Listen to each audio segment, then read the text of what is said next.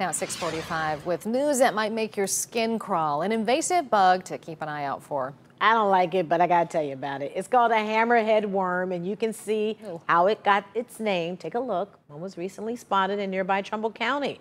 But experts there tell us they've been in Ohio for more than 15 years and the U.S. decades longer. Still unclear what impact, if any, they will have on Ohio.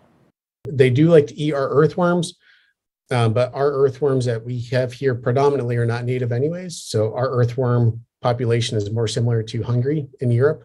So we don't really know if they're beneficial, they're negative impacts on the environment just yet. He also says your first hammerhead worm sighting could be startling because they can grow up to 18 inches long.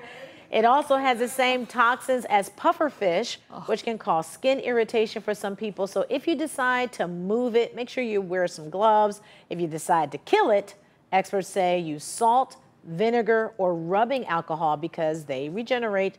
So if you cut it in half, you're just going to create 2 more hammerhead worms, and, you know, one is enough. Oh, Lord. Yeah.